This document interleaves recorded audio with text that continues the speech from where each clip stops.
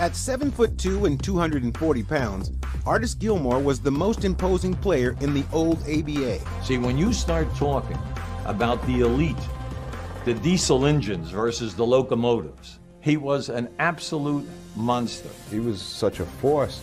You know, one night he grabbed 40 rebounds against our team. He said, all right, everything coming off the backboard now is mine. And that was it. You sometimes call him the gentle giant because of his personality, but wouldn't nobody mess with him.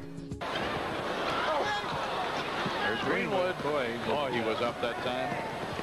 Gilmore on stuff. What a lead, Toledo Artis. You get. Take another look at this Gilmore stuff coming down in a fast break. Boy.